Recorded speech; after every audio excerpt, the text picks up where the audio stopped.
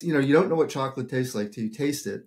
And then once you taste it, you've tagged it now. Your brain knows what that is, and you'll move toward it when you see it, right? You'll just like, it almost feels like, well, I was naturally supposed to move toward chocolate because chocolate makes me feel that way.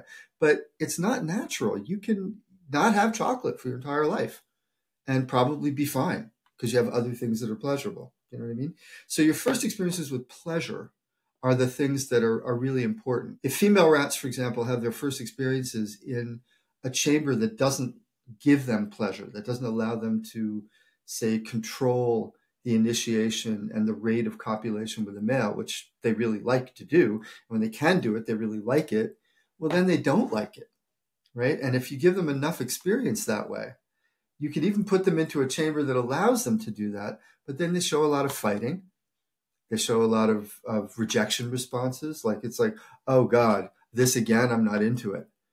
Whereas if their first experiences are quite pleasurable, then they are into it. And in fact, you can put them in a less opportune chamber, for example, that doesn't let them do that, but they still like sex. It's almost like having good sex makes bad sex not less bad, but it really allows you to differentiate. Whereas if you've only had bad sex, you make an interpretation that good sex is probably still going to be bad, right? And that, I think, unfortunately, I think a lot of human females have that experience. Right. And so with males, it's the same kind of thing.